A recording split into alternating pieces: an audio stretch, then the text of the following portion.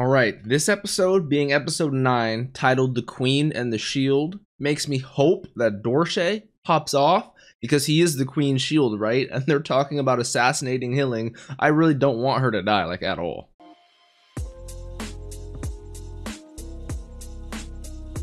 What's up, Dapper Squad? It's your boy Darius, back at it again with Ranking of Kings, episodes 9 and 10. Like I said, the first one is called The Queen and the Shield. Last episode, we ended off with some important revelations and some important new twists for characters and the new directions they're going to be going in. We have Daida and we have Bosse in Daida's body telling Dornez and now Hakuro, because they're a duo, to go destroy something in the underworld. We have him announcing that Bojji is alive and training, in fact, and we have him just wiling out all in all. So we have some, and meanwhile we have Bojji who's splitting rocks, getting new weapons, mastering the Despa arts. So we have some new things we gotta learn and find out. I have to watch what's going on in this episode. I cannot wait any longer. Don't forget, if you guys want early access or full length to this show and all the other shows I'm watching, we are 4 episodes ahead on Patreon. Links are down below in the description like always. Make sure to check that out. Don't forget to subscribe and to click that bell so you guys always know when I post over here on the Dapper channel. Follow all the social medias, Instagram, Twitch, TikTok, Twitter, all at DapperDarius. Much appreciated, y'all.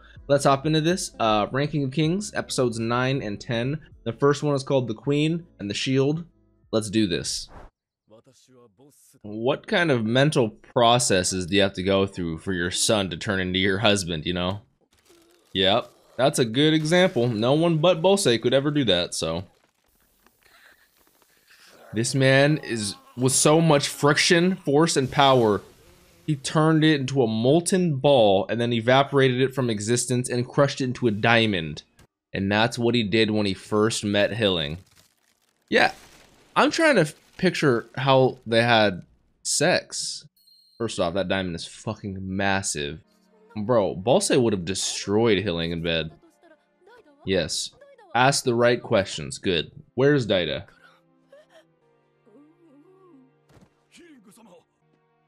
We're just gonna leave that at that. There's not gonna give us any more commands. What is Miranjo thinking? Miranjo, because she was talking about assassinating Hiling. You know, I have no idea.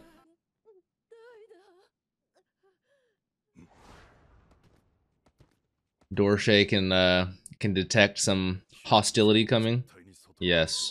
And these are the creatures that they were gonna send to kill her. And these creatures are super strong. They were able to deal with Apius, you know? Alright, so my man's got 2 spiked shields attached. It's a pretty good, you know, switch between offense and defense for when you need to. Oh, we get the flashback of how Dornez was... He used to be Spear of the King.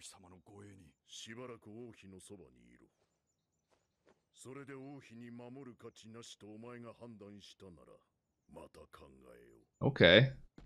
At least give it a shot, and then let me hear your newly founded thoughts once you've done it for a little bit. I can understand why he would think that. Being a man of strength, of stature, being the Queen's bodyguard, you feel like, you know, lowered on the totem pole.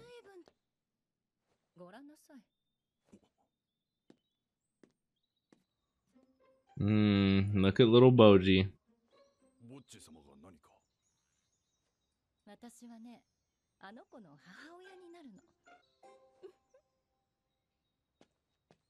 Aw, poor Bojji. Don't be scared of her. look how agile he is. This man is putting the burners on Hiling. She's like, I've been running around so much chasing for this cake. And he grabs it. He wanted the cake, he was just scared of you. Did he bring the cake to a certain grave, certain headstone? If I had to assume, yep. I was about to say, if I had to assume anyone's headstone. I would love to learn sign language one day. I can't lie at all. It's still her face. It's just a little bit too scary for him. She's trying, though. I appreciate the effort. Aww. Dornez is seeing Hiling's trials and tribulations and her progressing as well as a person.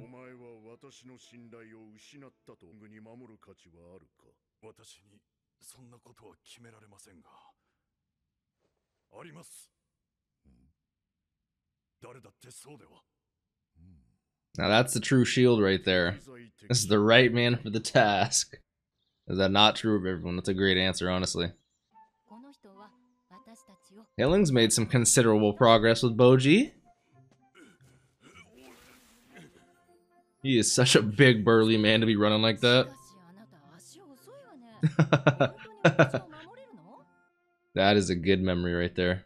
And then thinking of Hiling and protecting Hiling now. Oh yeah, of course. Hell yeah, we're not letting her die. I want to protect her so much more now. Let's go. Dorsey's my dude. Okay. Oh yeah. Launch all three of them off at the same time. You know this man is strong. He took a Bosse hit. Oh. I love how they switched the camera perspective to first person shot for him right there. That POV. The animation in the show is so fantastic. And we know these wolf creatures are really good at teamwork too. Ooh, the full metal plating. No wonder he's so slow. This man's gotta be so strong. No wonder he could take a hit. Good throw. Fucking Captain America.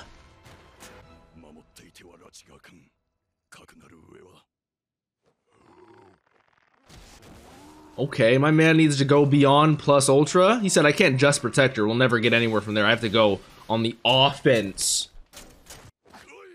Let's go, Dorsey. Come on.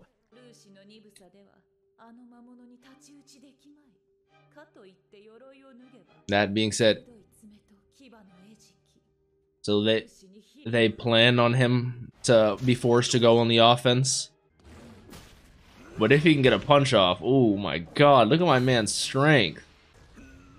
He can finish this one right there. Oh my god, that was such a good punch. That's probably 1 down, 2 to go, right? Oh.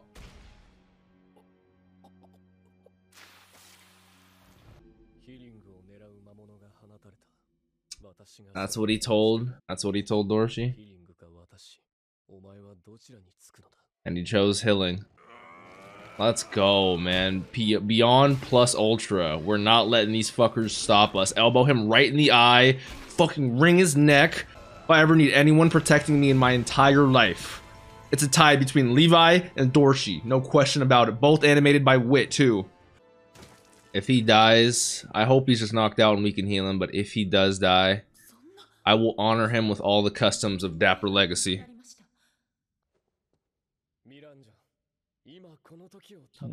Why? What is Bosse saying? Hey, the animals failed, so I'm gonna go do it myself? Or are they saying, hey, it's been 700 years since? Okay, she is possessing a literal doll in order to feel as close to a human body as she can.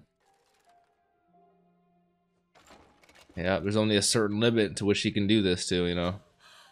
Yep, and then her like soul goes back. Yep.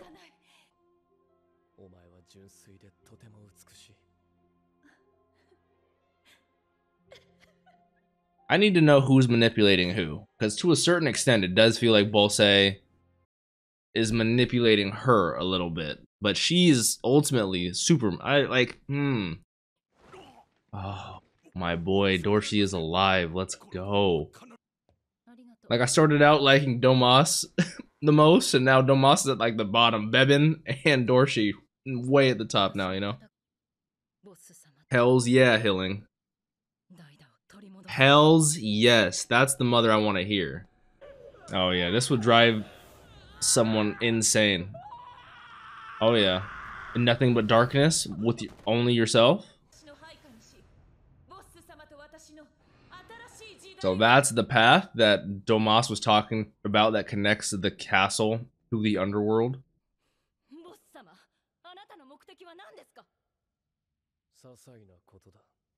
A trivial matter, huh? Ooh. That's a good line right there. As a king, no, but as a father. Ooh, and Daida can hear her in there. Daida can hear his own mom. And she can hear him in return. There's a special connection there. Ooh, she said supersonic hearing. She's like Zenitsu right now. Listen for him. Spatial awareness. She's like Tengen. She's the sound Hashira. Oh, in his heart. Literally.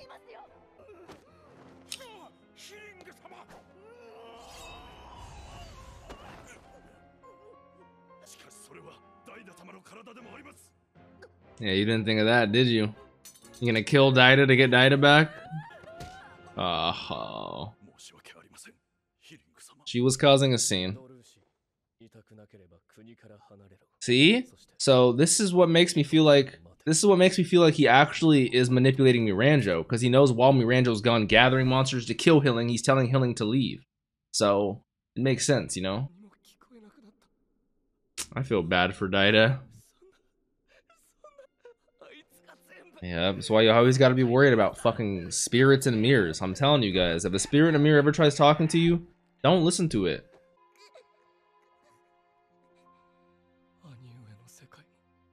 That's a sad thought. Yeah, makes you think about him a little differently, doesn't it? God damn, man. God damn. Alright, getting into episode 10. I'm way too hyped because last episode was called The Queen's Shield, and this one's called The Prince's Sword. So do we finally get to see Bojji's weapon? I'm way too excited. Let's do this. That seemed like a sword he's grabbing. We're going out to eat in celebration of Bojji's training being completed.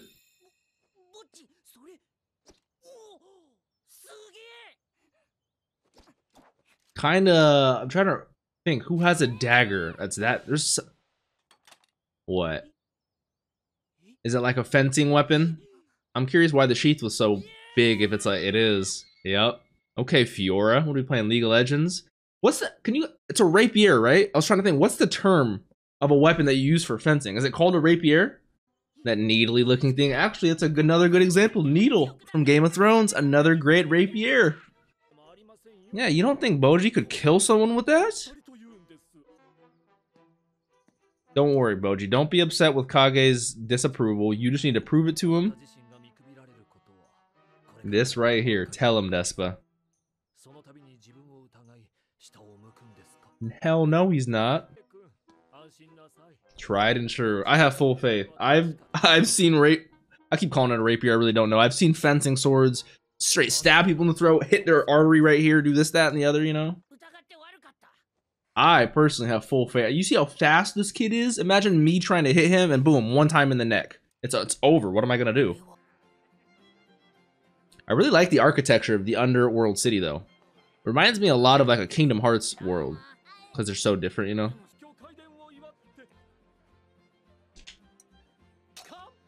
Kanpai! Now we get to test him out. DapperDarius, huh? The big bad bully of the bar. Middle brother Lane. The youngest brother Bone. Now I don't want to be an advocate for Bojji causing violence or death. Worst case scenario. But if you are going to fuck with us while we are celebrating,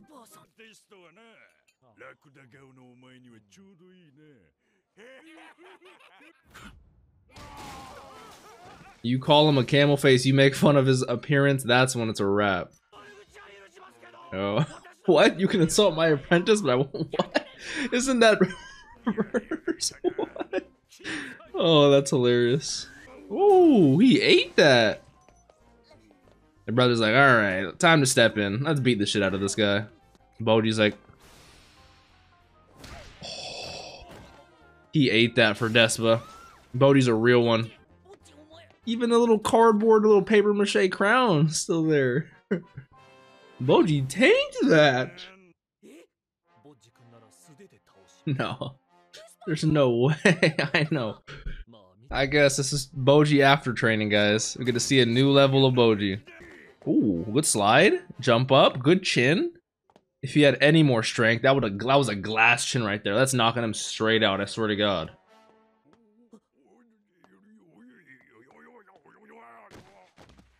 What? What? Ooh, ooh, I love the sound effect they use for that punch. Like, it feels like it would do nothing. I knew that. I knew that if you want to knock someone out, you hit him in the jaw. It's like some people have glass jaws, I'm telling you.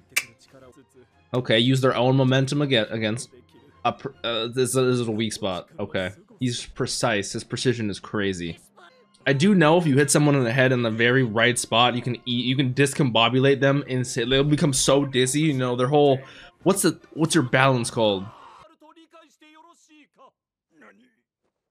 So yeah, we're elevating this from a common bar fight to like life or death. Are you willing to accept those terms?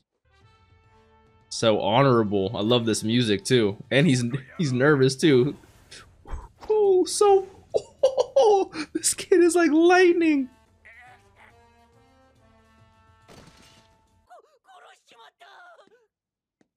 See, this is my thing though. Is Bojji gonna be one of those good kids where he kills people, or is he just gonna be one of those Batman type figures where he only incapacitates them?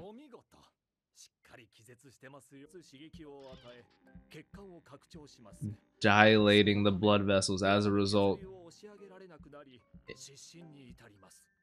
Honestly, that seems kind of just wacky out of the blue, but when I think about it, Ed Shot and My Hero Academia, which is another character who can like turn himself into a point so fine that he can enter and leave somebody's body at will. He does this thing where he enters someone's body, makes them go unconscious in half a second, and then comes out just fine.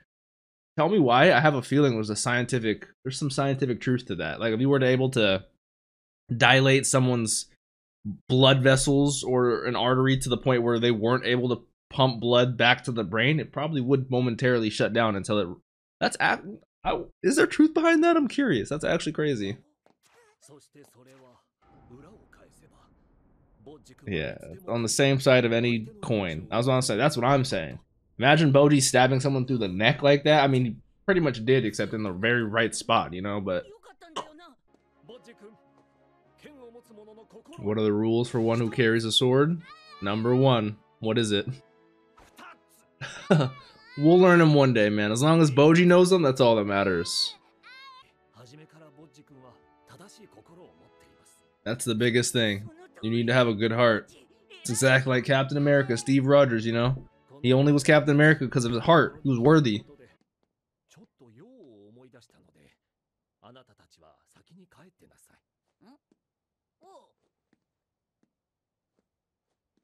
I wonder what Despa is going to be doing. Is he meeting up with the brothers? Was that all planned out, or with the underworld captain who is under Daisha? Why is Despa talking to him?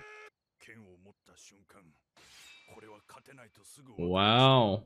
So this truly was a test. So they're training to be knights of the underworld. And this was, as long as Despa had good intentions, I'm completely cool with him, you know, testing him like that.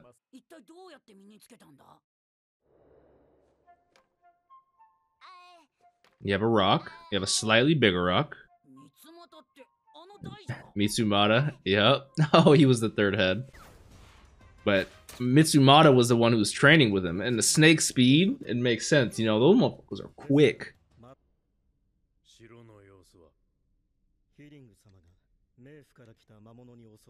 He's giving Bebin an update. He even knows about the mirror and everything.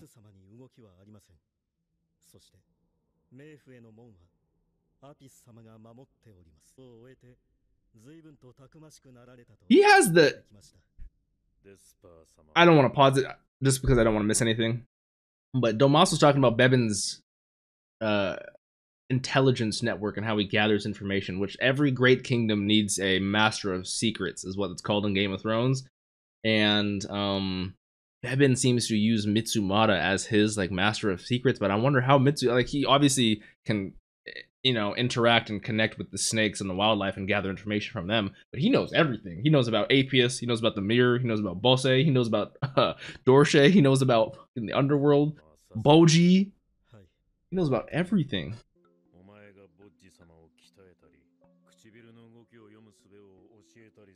Oh, Mitsumata was the one who taught him how to read lips, really.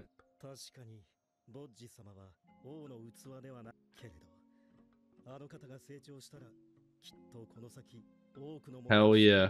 Hells yeah.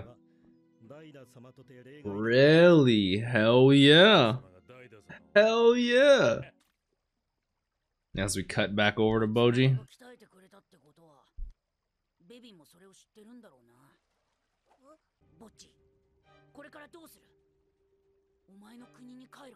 It's a good question. What do we do now? Are we strong enough to deal with the threat that's currently looming our kingdom, or do we continue our training in our adventure, you know? And she has no idea She has no idea if Hiling was behind it because she was the one who assigned Hakuro and Domas to. Yeah, yeah. I 100% get his nervousness and questioning as to why and whether he should go back there. I definitely agree with him. Until we know who is our ally and who isn't, he is suspecting that old biddy. But she also, yeah, you gotta think about that. No hesitation, healed him, and also jumped out of the window to save him. Kage was the one who saw that. And he thinks of his mother as well.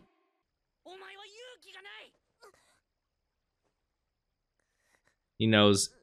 Does he know? I mean, with what he's seen, he would assume Hiling was not the one to do it. So, find out what happened and report back to her. She also did protect Mitsumata. Come on. Yeah, you know she didn't do it, Bojji. Come on, have faith. Have a little courage in her. That's such a good POV shot. Have the courage in others. Come on. Gotta punish himself a little bit. A lot of anime characters do this. Like, you idiot. You lacked faith for a second. You lost. Okay, we're going a little too far now, Bojji, but this kid is something else, I tell you. Let's go home, Bojji. Let's do it. We're going back to the kingdom. What in the flying hell is this? He's eating rats. He has like... Okay, that was creepy as shit. Well, those were two fantastic episodes. I love a lot of the flashbacks we get when a certain character is about to get a little more development. Like last episode's was Dorche. I don't know if it's pronounced Dorshi or Dorche or Dorsh, could be, I don't know. But I love how he questioned whether it was his fault or whether the king lost faith in him when he was initially assigned to protect Hiling. But that made him develop a new mindset and devotion towards people in general, and seeing how Hiling was towards Bojji, and there's a whole lot of depth when it comes to that in and of itself. But that made Dorche become like the human shield, and I love that. And he was like, is Hiling worth protecting?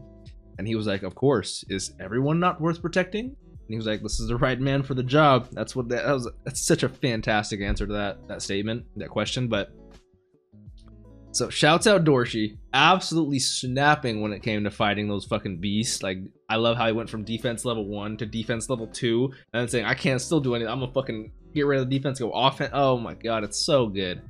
So well done. I thoroughly enjoyed that. Thoroughly enjoy Bojji getting a... I sound so crazy if it's not called a rapier, and you guys are just hearing me say rape that many times, but you know what I'm trying to say. The fencing sword, super cool how I knew his speed and precision would play a factor in terms of his weapon, and it's the perfect weapon for him. Like, it might even be questionable who is winning in a fight between Bojji, Arya Stark, and Fiora from League of Legends, who all use that weapon. You know, they're all pretty damn nasty when it comes to it. And then Despa with the grand... I knew it was a little bit coincidence that, you know, we happened to get in this bar fight, happened to test... This is an anime, so I was like, okay, we get to test out his power after a training. It happens, you know? But it was all set up by Despa. I like it. You know, Despa is an interesting character. So far, though, characters just flip-flop all the time when it comes to being in, like, my top 3, top 5. Like, I never would have thought Dorche would be in there. Now he's in my top 5. I didn't think Mitsumata would be in there. Mitsumata's... you know, inching his way up there. I really like him as a character. So intuitive, so instinctive, so kind, caring, compassionate, but smart. You know, like, I really enjoy him. Overall, fantastic episodes. I loved the courage. I love everything when it came to Bojji. You know, the resolve, the training, everything. The scientific explanation as to how he can knock people out cold. Super enjoying the show immensely. If you guys are as well, please leave a like. Let me know your thoughts down below. Don't forget to subscribe. Click that bell so you guys always know when I post over here on the Dapper channel. Follow all the social medias, Instagram, Twitch, TikTok, Twitter, all at DapperDarius. Much appreciated, y'all. Don't forget to drink some water. Tell someone you love them. Have a great day, Dapper Squad. Peace.